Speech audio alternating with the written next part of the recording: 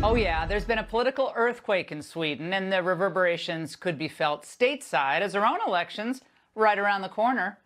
The Populist Party rose to power there on a message of curbing this runaway immigration and confronting the out-of-control crime that followed. Now, this didn't happen, in a vacuum. Take what happened back in May. Over the course of just 8 days in this small neighborhood of the town of Örebro, 3 young men were shot dead. Now, the neighborhood in which they were killed is made up almost exclusively of Syrian migrants. In fact, it's just one of 61 areas in Sweden listed by police as risks of gang violence. All of them happen to have high proportions of immigrants. Now, right now, Sweden has the highest per capita number of deadly shootings of all 22 European countries. And among shooting suspects, 85% are first or second generation immigrants, according to a Swedish newspaper.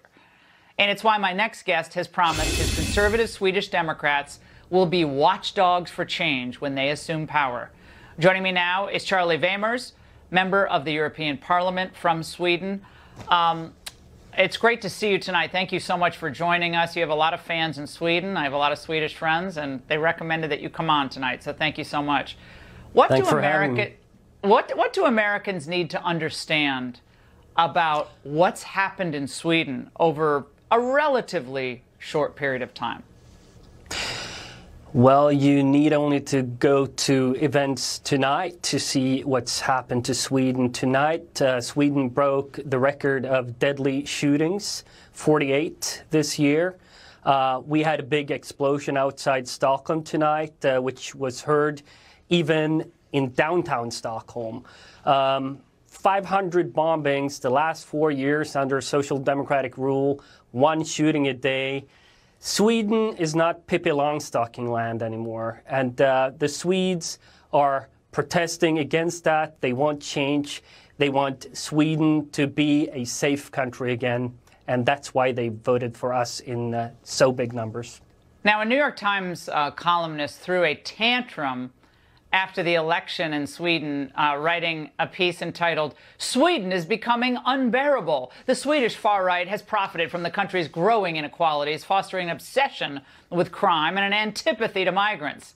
Its advance marks the end of Swedish exceptionalism."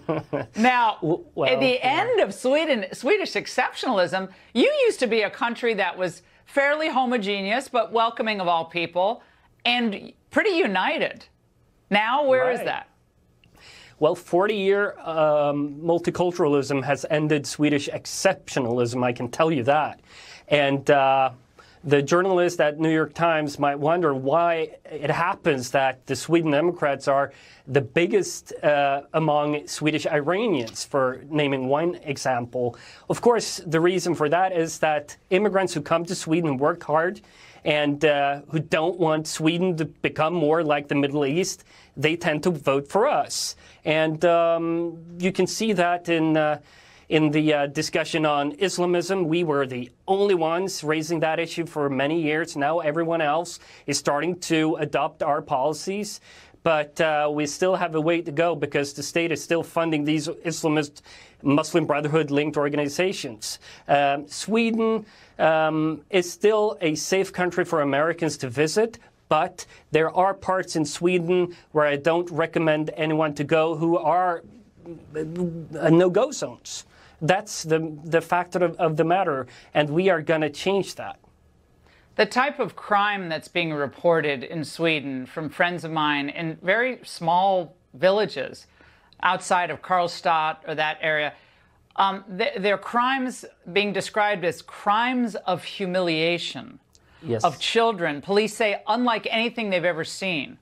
And a lot of this linked to the Salafist Islamists who are joining these gangs and just ruining formerly peaceful neighborhoods and communities.